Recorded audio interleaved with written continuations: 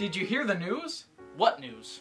After finally being released in theaters for only a few weeks, Disney has decided to pull the New Mutants, and it's now been delayed to December of 2024. Oh, was that because how terrible it was? No! Disney CEO Bob Chapek said it was because, quote, there was a lesbian couple on screen for more than Disney's allotted 10 seconds of screen time. Wow!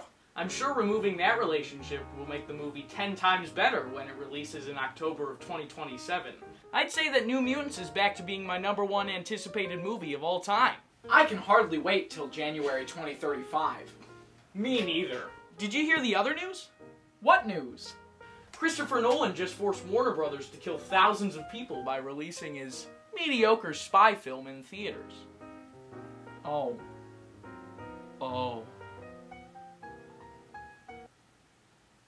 Hey, didn't we see Tenet? Oh.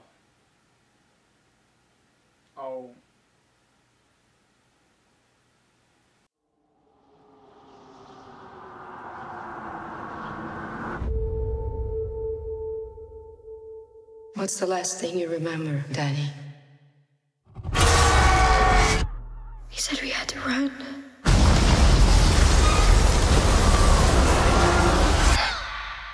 The reason you survived is because you're a very uncommon girl. Oh, hi. Hi. I'm Sullivan. And I'm Finn. And this is Finn and Sullivan review The New Mutants The and New Tenet. Mutants and Tenet. This Man, is a different thing that we're doing. This is crazy. Because we've only been ripping off Red Letter Media's review, and now we're taking and Best of the Worst, and now we're taking it a step further. Ooh. We're combining Half in the Bag and review into one hackneyed rip-off show. That's right. New Mutants. Let's talk to the New theaters. Mutants. Theaters. Theaters. Opening back up. Big deal. So excited. Great times. Yeah, it's been a little while Yeah. since we saw New Mutants. And we've talked about it a fair amount. We have. So we're just going to repeat what we said. Oh, yeah. Yeah. And same with Tenet. Yeah, we talked about Tenet pretty excessively today because we saw it today. Anyway, New Mutants. Theaters opening. Great. What did you think of New Mutants? On the whole, I have very complicated feelings about the New Mutants, but I would say, on the whole, I liked it. Okay. For what it was, which is bad. It gets a lot of things wrong. I It would say most things wrong. But it gets a lot of things right. I said this to you maybe while we were watching or afterwards. This is like the perfect, Netflix teen drama movie. Like, it should have just... It's like so Netflix. It's like that Kissing Booth or whatever the fuck.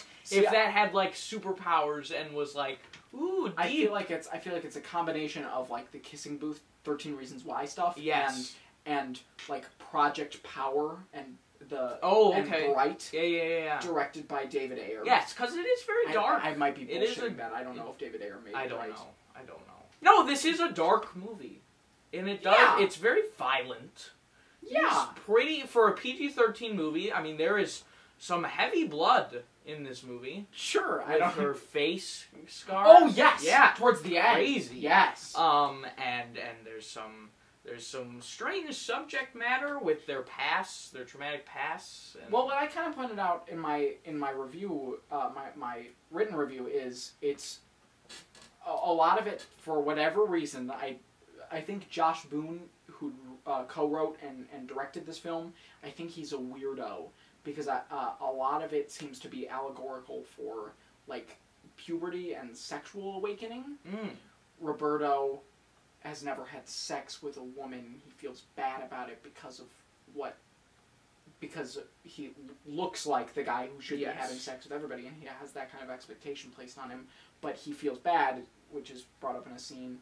And it's also hinted at that Sam, the other guy, doesn't get women, and is like that guy must be getting women all the time, and he hurts himself, and that kind of thing, which isn't sexual awakening, but it's teenage angst kind of related stuff. Yes, and then of course the lesbian relationship.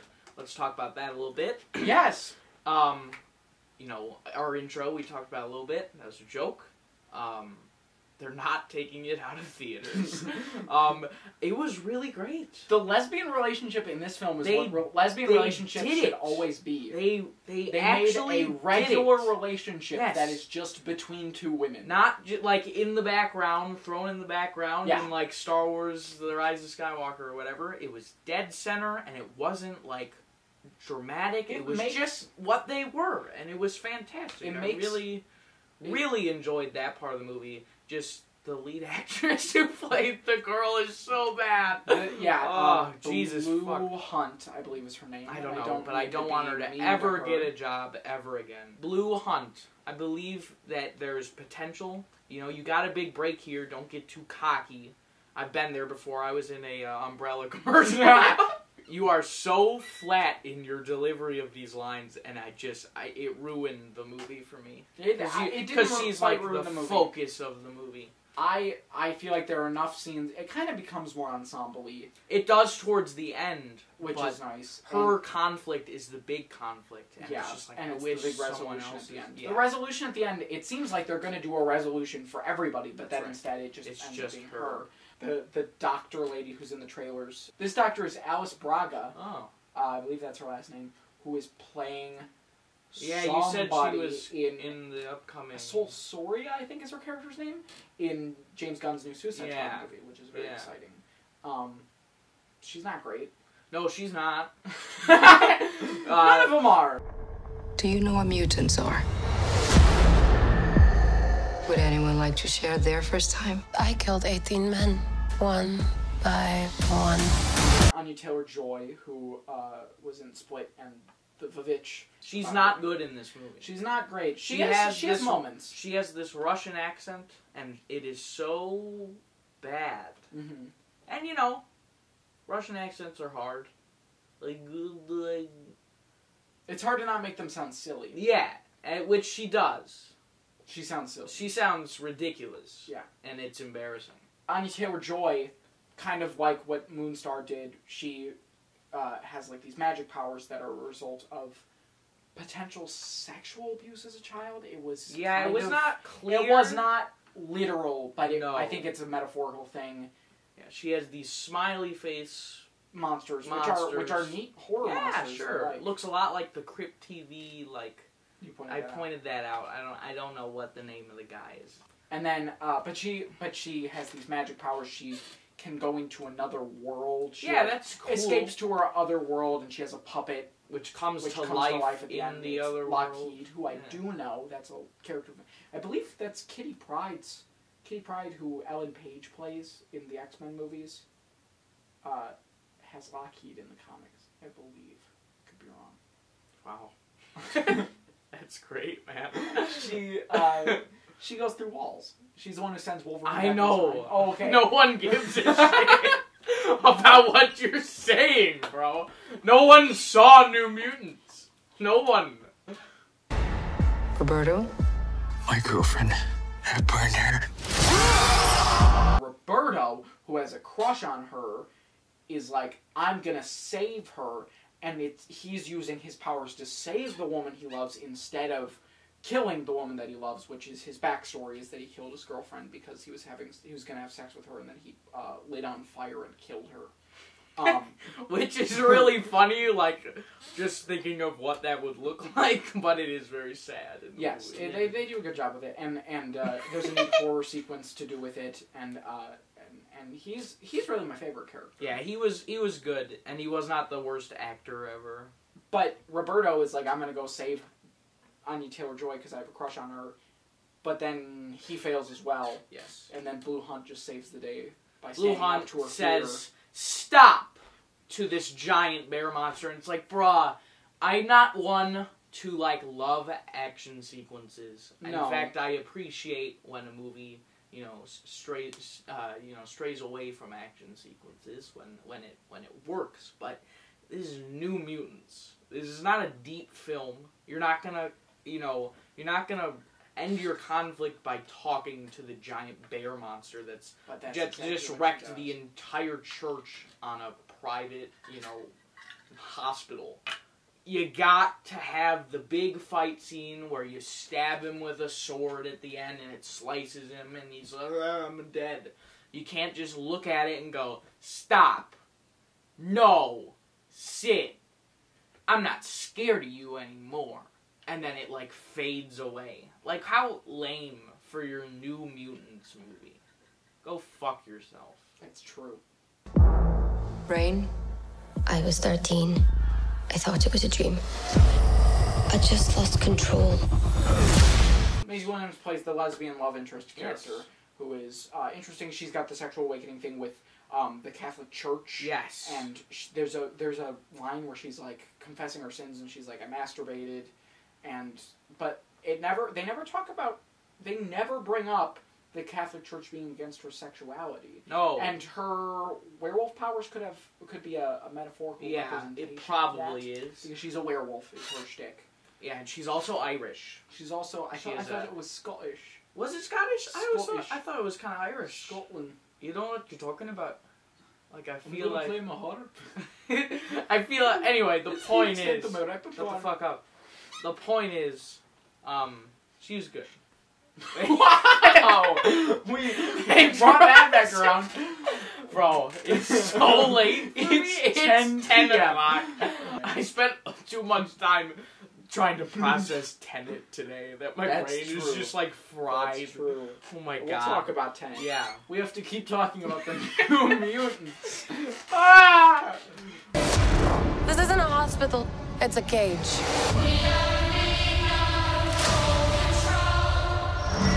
It's important we find out your power so we can help you get better.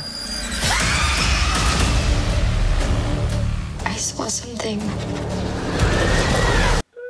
The finale of the third act is not great, but the setup to it is, I think, good. Yes. And the first act is not good with the establishing of the characters. No. It's really mishandled. It's very cringy. It's very A lot cringy. of the lines and the dialogue, like many teen movies, feels like it's not written by a teenager. It's written by like a 40-year-old woman. Yeah. The performances are pretty cringe.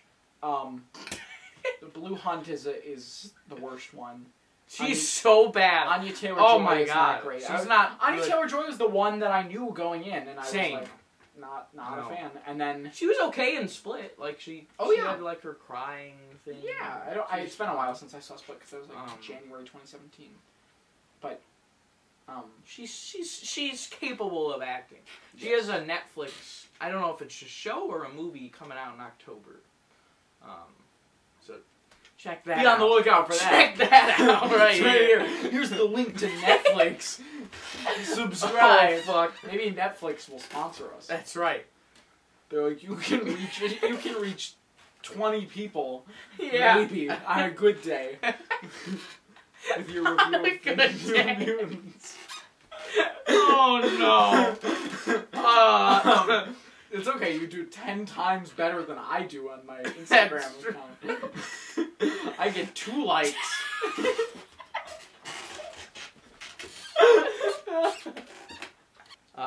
Would you recommend it? Yes. I think, I believe that movies like this and like Scoob, which are interesting to think and They talk have about, their place. I think it's good for people to see them. They have their place. You should never have to pay money for these movies. Maybe not. They are not worth. It's not worth, like, we paid $14 a We ticket. paid, that is for the New ridiculous. Mutants. You should never pay those prices to watch, Mm-mm. like, embarrassing movies. Maybe like $3. Yeah, if Uh-oh. it's on your Netflix subscription. Yeah, like Watch if it it. ends up on Disney Plus. Sure. If New Mutants ends up on Sure. Disney Plus, would you recommend the New Mutants? I would not recommend the New Mutants. I think it did certain things right. The look of the hospital was very cool. Yeah. It didn't feel much like a hospital or a prison, but you still got that kind of vibe. Like, it has a swimming pool where they can hang out and like a lounge room, but they still feel trapped. But I hated it. I hated, like, every line of dialogue that was spoken was super cringy and just really difficult to watch. I wanted to kill myself. in the theater while I was watching it. We can get out of this together.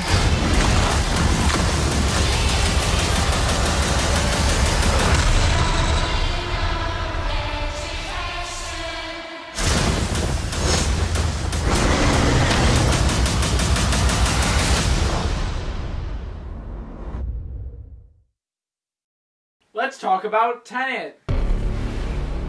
All I have for you is a word. Tenet. It'll open the right doors, some of the wrong ones too.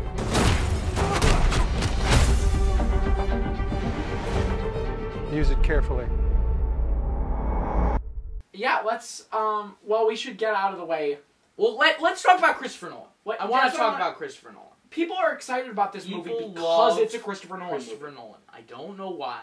I'm not a fan personally. Let's just get this out of the way. How many Christopher Nolan movies have you seen? I have seen the Batman trilogy, and I've done, in the various film courses I've taken, I have done many scene analyses of his movies.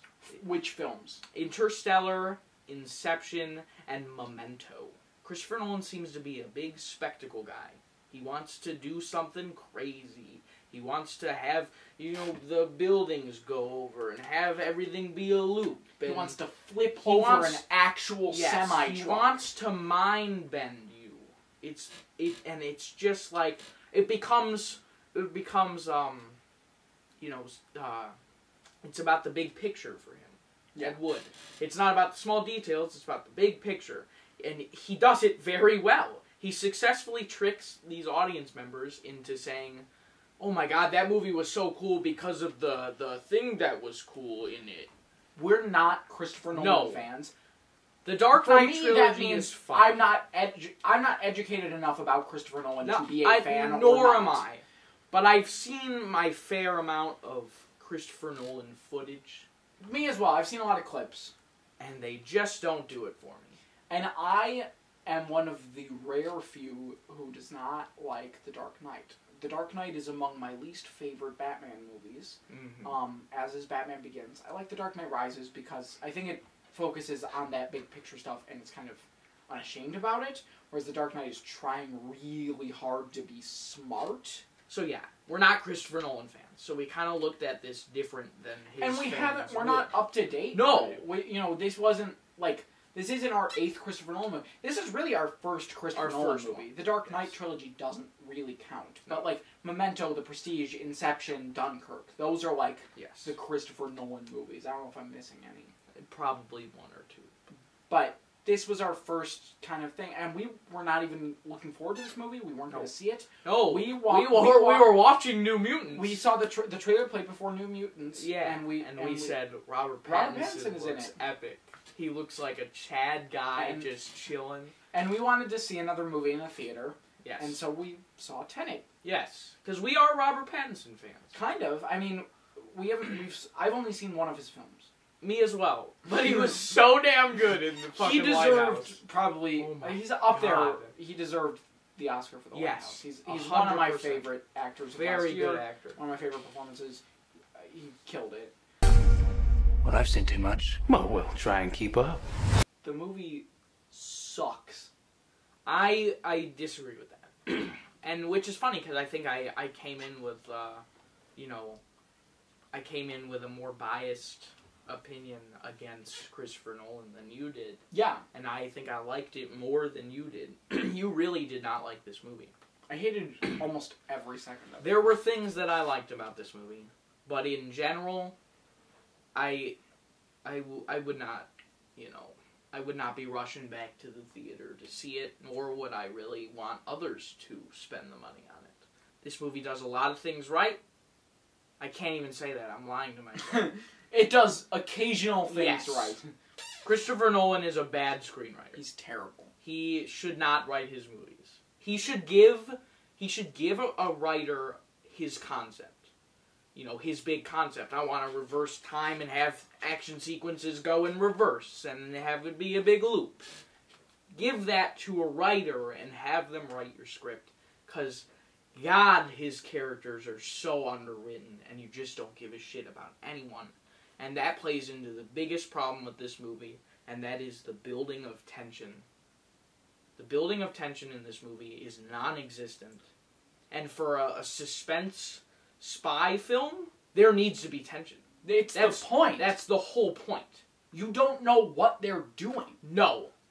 The time travel things are the least of this movie's problems when it comes to confusion. Yes. There is a scene where John David Washington sits down with Michael Caine, who is only in that one scene, and he is introduced to Michael Caine, and then Michael Caine rattles off 12 other people's names, and you're like, you in can't his keep up. slurred word accent.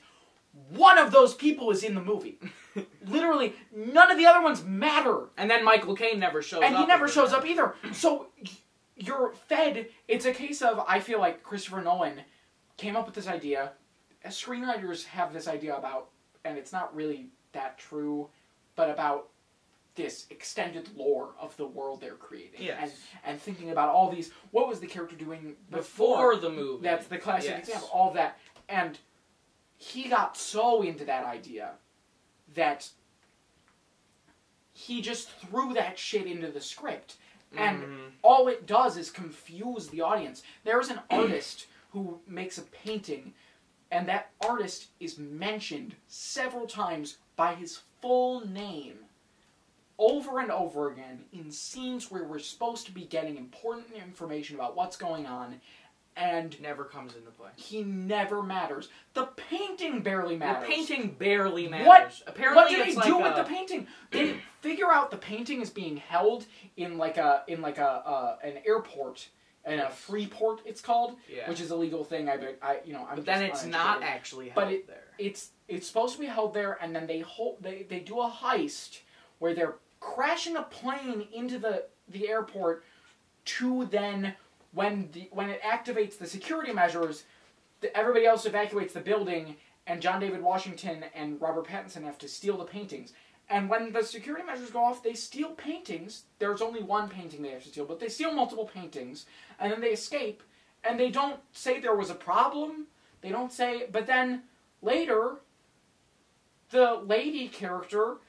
who's married to the bad guy. The bad guy's like, here's the painting, I still have it. You didn't think I would leave it in the vault for no reason. And then she was like, well, isn't it destroyed? And I'm like, you didn't destroy the paintings, you stole them, I thought. And there was only one, and it's very here. confusing. It doesn't make sense, and I have no idea what they're doing. And this isn't just us. This is a huge complaint that audiences have had. Yes. It's extremely hard to follow. The star of the movie... Robert didn't know what was happening. Robert Pattinson went on record and said he had no clue what was going on while he was filming Tenet. And it shows. It shows in every actor. Well, but none of them understood what was going on. Robert Pattinson is great because, like, people pointed out, like, his Twilight interviews. He's like, he's like vampire baby, and he's just like making fun of the movies. Robert Pattinson showcases his apathy for the film the entire time. Yes, he is casually strolling about. He's just saying fun lines. And he's the best part of the movie because of that. He's relatable to me as somebody who also doesn't care about what's going on. He is what the audience latches onto. Yeah. You want to crash a plane, but not from the air. No, it's so dramatic. Well, how big a plane? That part is a little dramatic. Let's talk about the girl. Let's talk about the girl. So her main motivation, there's a semi-love interest. Yeah, she loves her son. And she is separated from her son, sort of. From the start of the film. Yes. We never see her and her son have a relationship or a bond. So that whole, the emotional core of that relationship is non-existent. You're just told about it. You're just told she cares about her son, and you're hoping... To the point where, like... They're like, if this happens, the world is going to end. And she goes, including my son. And you're like, nobody cares about your son. We don't know your son. Your son has not spoken a single piece of dialogue. He has one line where he's like, I'm going to get in the car and go see Daddy. And she's like, yup. And then he leaves. And she has a personal vendetta against her husband. for separating the two of them. Yes. Because the husband is the villain in the movie. He's an arms dealer of future weapons. Yes. And there's time travel stuff, and he is like the operator of Tenet. Because he has the facility where you can go into the Tenet realm. Would it be a realm? Because it's still in the human world, but... No, it's not a realm. It's just walking backwards through time. It changes how you move through time. Yeah. Which is neat. Yes, it's a cool concept. Look, Christopher Nolan, great job with the visuals. He is a visual director. He cannot write, like... characters or story, but his movies look good. I will give him that. They don't look amazing. No. A lot of parking garages. A lot of Holy shit. We were talking about the set gray design. and parking garages. They also, this is a nitpick, I guess. Yeah. Not really, but the opera, they keep talking about how it's an opera. It's not. The stage is taken up by a symphonic orchestra, which is not how operas are put on. I'm a fucking moron. You don't have an audience sitting around a fucking orchestra that's just, it takes up the whole stage, and that's an opera. That's not what it is. An opera is opera involves stage. Singing. The orchestra is underneath this fucking stage, or like in front of it, in like the pit. Yeah. That's what it is, always. You don't have the orchestra taking up the full fucking stage. Where are people gonna act? There are a lot of set design issues where things are just kind of bland. They go to boats about 8 trillion times. I gather you have an interest in a certain Russian national. Long scenes of talking where no information is communicated. Yeah. Those scenes of talking... Well, information is being communicated, but there's a giant score with a fucking repeated... And it's... Okay, I'm not a sound guy. The sound in the opening bit and the sound right now for this video is complete ass. I understand that. We're not making a major motion picture. We're not making a major motion picture. I understand sound is extremely hard. I've worked with a lot of sound equipment before. It's a very difficult job. Doing it on set and off set in the editing room, it's very difficult to mix everything together. But you have to do it. But you have to do it, and you have to do it right. And this movie is so bad with its sound design and mixing, you cannot hear what they're saying. No. The music is too loud. And it's bad music, too. It's not good music. The music never fits what's going on. It is constant and never correct. Because Christopher Nolan thinks it builds up tension. Yeah. Which it does. He subscribes to the idea that music in and of itself will inspire the audience to feel a certain way. But you're not going to get any tension build if you don't care about your lead characters or not even understand what is happening. Because you never understand what's going on. When on the rare occasions when the music goes away, it is to have a little bit of dialogue. It's like a breath of fresh air. But then the dialogue still doesn't get communicated because it's too convoluted and complicated. There's a moment in the film where the bad guy is talking and he was saying a bunch of shit and it was like, I'm gonna stuff your balls down your throat. Great scene. That was really the only scenes like I thoroughly enjoyed. I liked because there was no music. He talked about like a funny kind of subject. There was some witty dialogue. Well, yeah, and what I was gonna say is he's talking about this like thing, and John David Washington goes complex because he talks about cutting off the guy's nuts and shoving it into his windpipes and stopping him from breathing with his own balls.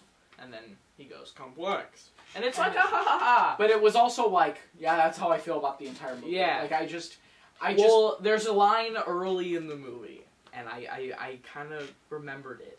And it's, the girl, when she's... This woman who appears in one scene. No. Oh, that's right. I thought she was the lead character, the lead girl. But she's just a random girl. She's like, he's like talking about the whole Tenet thing. The Tenet thing is where everything's in reverse and it's crazy. And she literally just says, don't think about it. Don't try to understand it. I think that's what she said. Don't try to understand it. It's just a thing. We're trying to prevent World War III. I'm not saying Armageddon here. No. Something worse. But you need to understand. In a better that's movie, your whole movie. In a better movie, that wouldn't be the whole movie. I know, but it is. But the only thing that there is to latch onto in this movie, because the characters are You're not going to latch onto the characters. And the plot, you have no idea what's going on. So the only thing that there is to latch onto is the lore of the time travel. Right. And they which literally, is very convoluted. in that same scene, directly contradict themselves. Yes. Because the doctor lady who's just in that one scene says they're doing a thing where they drop the bullet and then they catch the bullet. But she says, you're not catching the bullet. You're dropping it in reverse. And then he goes to shoot the bullet or, like, catch the bullet with his gun. And she goes, you're not shooting the bullet in reverse. You're catching the bullet. And I'm like, no, that's not... You just said the opposite of that is true. Inversion. Aim it and pull the trigger. You're not shooting the bullet. You're catching it. Tenet. Yeah. Letdown. I can't even say I came in to the movie optimistic about it. That's the thing. Because I didn't. I will say it was a little better than I expected it to be. It was more tolerable than I thought it would be. But in a different way, it was also worse than I thought it would be. It is the definition of a mixed bag for me. Really? I don't know what to say about it. I feel that way about I the New feel Mutants. very negatively about basically everything in the movie, but a part of me is like, not that bad. I literally, if we like did like a best of the worst viewing like video of it, With Tenet. I spent most of the movie like, yeah, I saw you. You were kind of just, and like I think I like hit myself. How would you like to die? Old. You chose the wrong profession.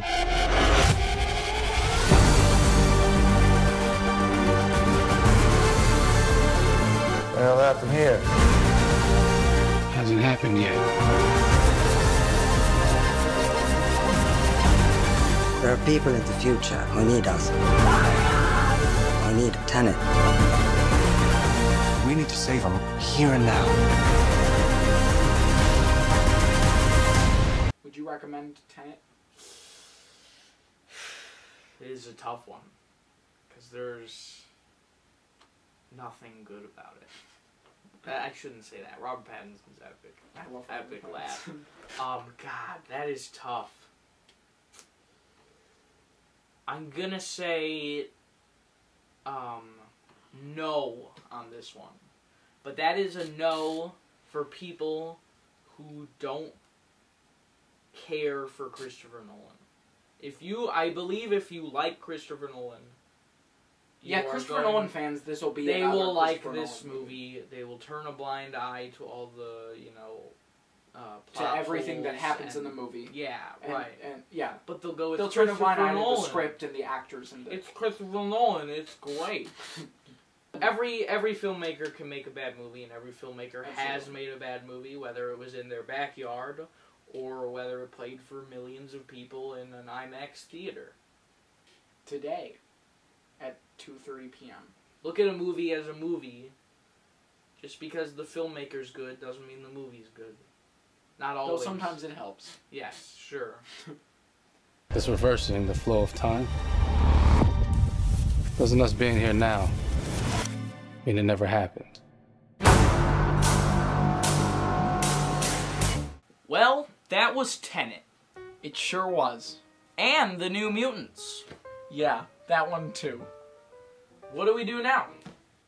I think if we're shamelessly ripping off the Red Letter Media series Half in the Bag correctly, this is the part where Rich Evans as Mr. Plinkett comes through the door and says something plot-related but funny.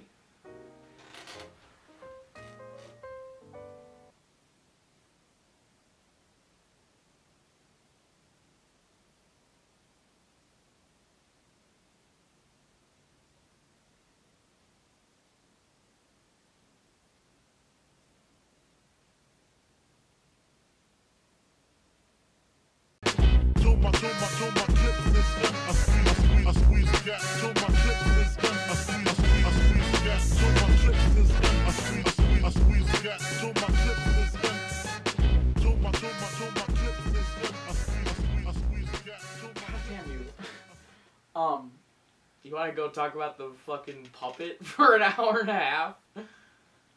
What? Your puppet, bitch? The puppet. Lockheed.